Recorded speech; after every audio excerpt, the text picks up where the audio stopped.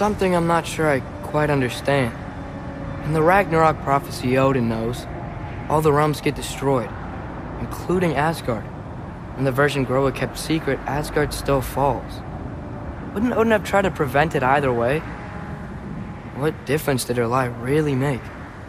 I think of it this way. When it comes to subverting prophecy, knowledge is power. Without the full picture and context, the finer details can lead you to tragically incorrect interpretations. Back in my homeland, I was privy to the operations of a certain coven of heath witches who were keen on destabilizing the government.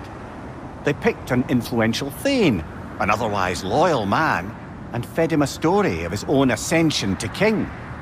They dressed it up in enough details they knew would come to pass, so when they did, the Thane took it as confirmation.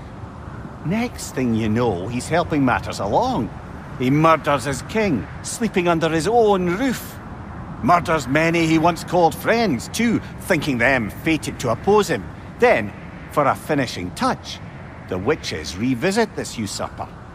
With just a few details structured ever so misleadingly, they convinced the fool he was invulnerable to all threats. Physical or magical. Aye, but 'twas not so for him. All turned into a rather magnificent bloodbath as they go. The Thane ends up without his head and a name so cursed none dare speak it. All thanks to a subtly deceptive prophecy. You've really got to write these stories down one day, Mimir. Well, I try.